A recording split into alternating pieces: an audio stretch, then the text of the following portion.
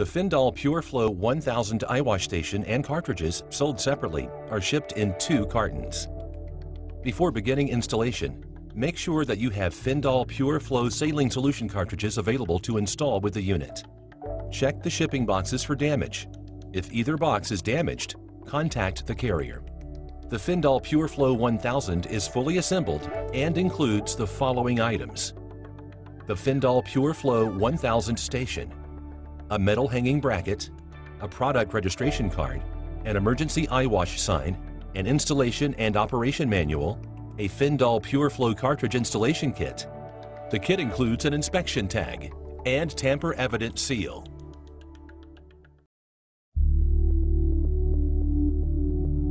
The Fendall PureFlow 1000 is not for outside use.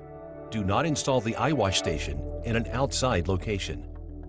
The Fendall PureFlow 1000 must be placed in a well-lighted, accessible location within a 10-second walk from the hazard, per the ANSI Z358.1 standard.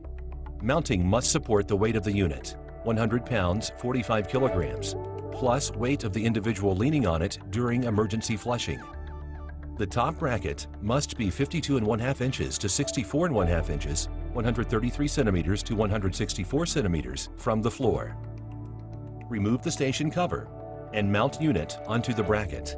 The unit must be level.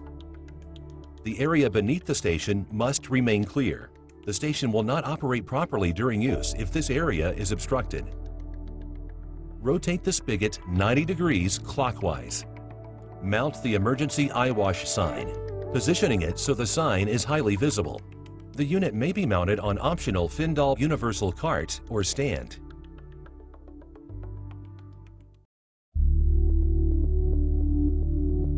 Ensure that the drain spigot is closed by turning the handle to the rear 90 degrees clockwise. Remove the station cover by lifting up. Open the activating door. If replacing cartridges, be sure to unscrew plastic fastener and remove straps to avoid false activation. Raise waste reservoir to up position. Latch on housing by pressing back on latching tabs. Place 2 Fendall PureFlow cartridges on the shelf. Nozzle assembly must be facing the front of the station. Pull green latch tabs forward to drop down waste reservoir, ensuring that platens are seated on bags and are not resting on the cartridge boxes. Replace station front cover. Remove rubber bands from activating straps and nozzles. Do not remove the white bands from the nozzles. This will cause an activation. Extend activating straps to the side. Do not pull or remove the straps. Slide and snap right nozzle into place on white nozzle plate. Slide and snap left nozzle into place on white nozzle plate. Position the 2 black straps over the top of the activation door with expiration date and batch number visible. Do not twist or cross straps. Close activation door. Position nozzle activating straps over top of door and down raised area on either side of the door handle so straps cover the labels on activation door. Push center pin and fastener until it snaps into place. Position tamper seal on middle right-hand side of door. Half the seal must be on the door and the other half on the unit surface.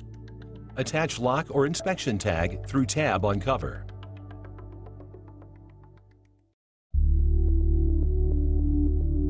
Do not lift the activating door during inspection, as it will start fluid flow. Once fluid flow has started, it cannot be stopped. Be sure to inspect all eyewash stations monthly to ensure the proper operating conditions per ANSI 358.1. Inspection records must be kept with the unit.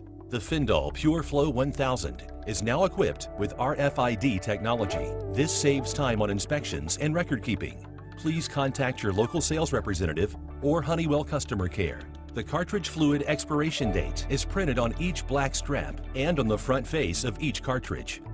Cartridges must be replaced on or before expiration date. Cartridges expire at the beginning of the month stated. Install new cartridges as described in cartridge installation. If warning, service immediately notice is visible, or if the activating door is open, replace cartridges immediately. The cover should be securely in place.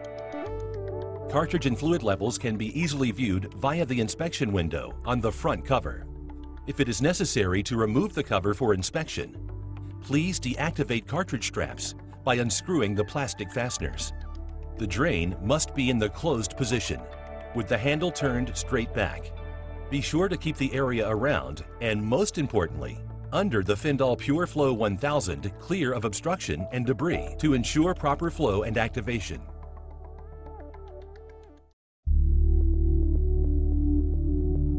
The unit is for emergency use only. Once activated, the flow will run for the full 15 minutes. Tampering with the eyewash station may result in unit malfunctioning in an emergency situation. In cases of severe eye contamination, the victim may need assistance in reaching the eyewash station and flushing their eyes. Instruct employees in the proper use of the eyewash station. This also assists in eliminating the curiosity activations. Regular training will keep employees aware of the location and proper use of eyewash devices. The sooner eyes are flushed, the less likelihood of damage. Pull the handle on the activating door. This action will expose basin and initiate flow.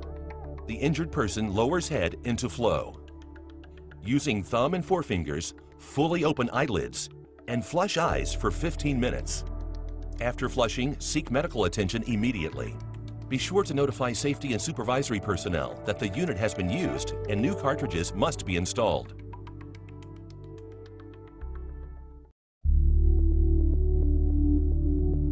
Place a suitable container under the waste reservoir drain. In order to release the waste fluid, open the drain spigot by turning the handle forward. When reservoir is emptied, close the drain spigot by turning the handle back. Dispose all of the fluid down a regular waste drain. Remove the station cover. Raise reservoir by lifting from below until it locks in position with the two latching tabs. Slide the nozzles out of the slots in the nozzle plate by gently lifting the tubing up at the nozzle connection and pulling straight out of the nozzle plate. Depress the release tab and slide the nozzle straight out of the nozzle plate. Remove the used cartridges and dispose in accordance with local waste management. Remove the activating straps by unscrewing the center pin of fastener and pulling fastener body out of door. Wipe down the basin and door with a damp cloth to eliminate saline residue. Replace cartridges as detailed in section Installing the cartridges.